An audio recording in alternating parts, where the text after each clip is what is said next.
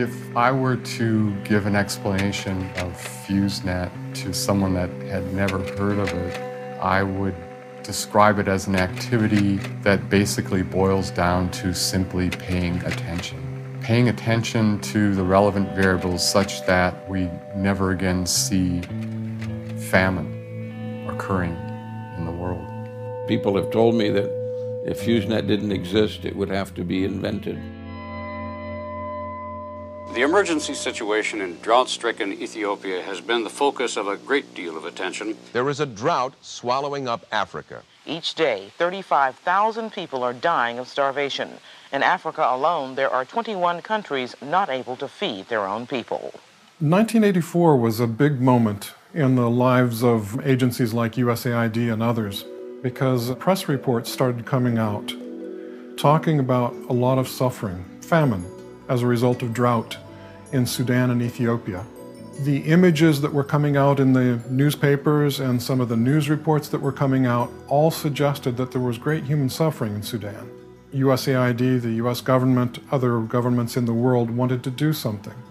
So the design of FEWSnet was made to pick up information from very local areas with an understanding of what type of problem there was, what it was due to, and a suggestion of how you would be able to resolve that issue. You know, FEWSnet does a lot more now than just early warning, but what was needed at the time was a serious early warning system, and that's what FEWS gave the U.S. government.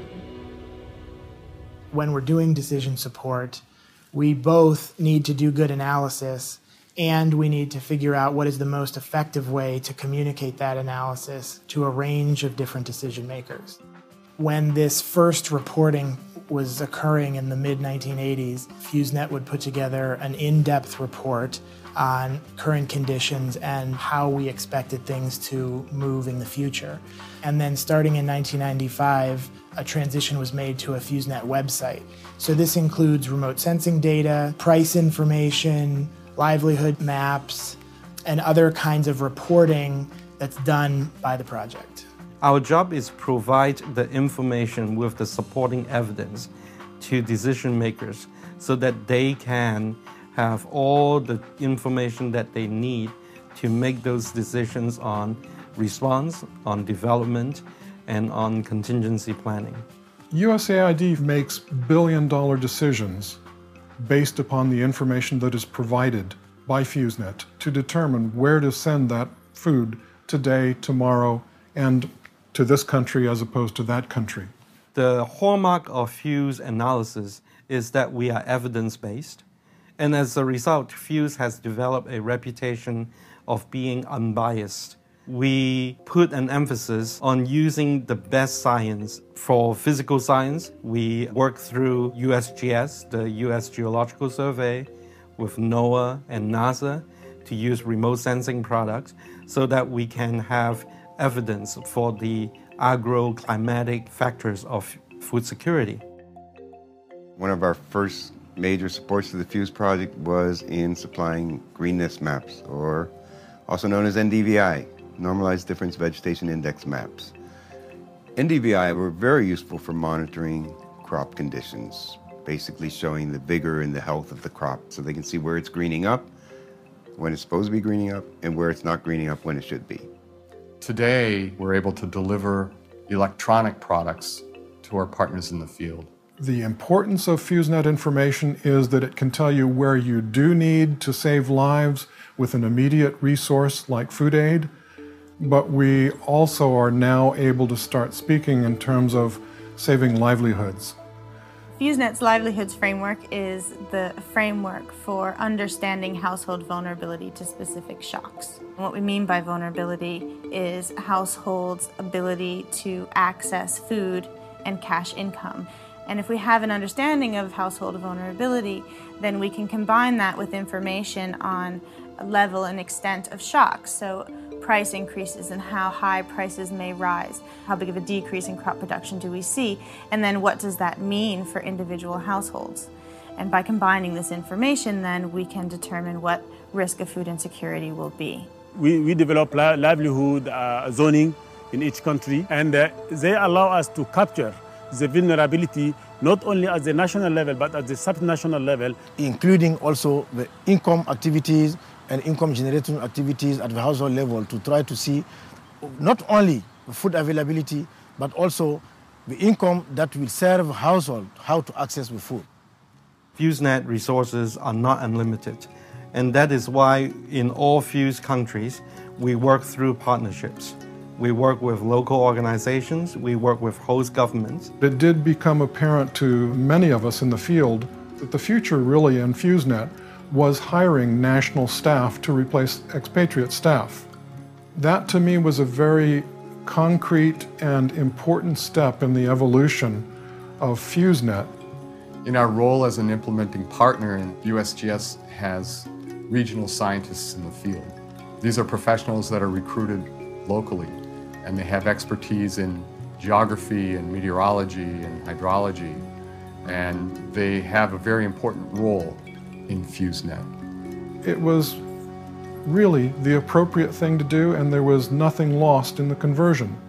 In fact, much was gained. Yesterday, oil hit a new record high of more than $100. In the fall of 2008, a credit squeeze ballooned into Wall Street's biggest Recently, crisis. food price increases have become more pronounced. High food prices can mean deep poverty, hunger, and malnutrition. The future for FEWSnet is really related to what's going on in the world. With the global financial crisis of 2008, we are seeing food security problems popping up in different countries where we do not normally think of as food insecure. And that is why FEWSnet is now piloting an effort called remote monitoring, where we work with international and local partners in different countries to monitor the factors, the anomalies that may lead to a food problem. FEWSnet has to anticipate that there will be new countries, new populations, who because of the changing nature of the global market may become food insecure. And I think projects like FEWSnet have a real opportunity now to demonstrate how food security information system can also be used for longer-term development goals, including poverty reduction, agricultural growth, and adaptation to climate change. Information is the building blocks that you need for wise policies. I think FEWSnet is unique and plays a critical role in the world of food security because it is an independent voice. FEWSnet, for the people who are working in it, it's a very fulfilling place. And I'm happy what I'm doing because I'm helping people, I'm helping poor people, I'm saving lives. USAID has had the foresight to finance FEWS and to continue to finance it through 25 years. FEWSnet has been a center of innovation over its last 25 years. It's renowned for the new products and tools that it brings to this effort. It allows and it facilitates and it pushes people to innovate. If your benchmark for famine early warning is the Great Famine of the early 80s in Africa, in particular in Ethiopia, where 1 million people died for lack of food, then unequivocally FEWSnet has been successful because nothing even approaching that in the least has occurred since. And I used a proverb from the Sahel which says that the first best time to plant a tree was 20 years ago. The second best time is now.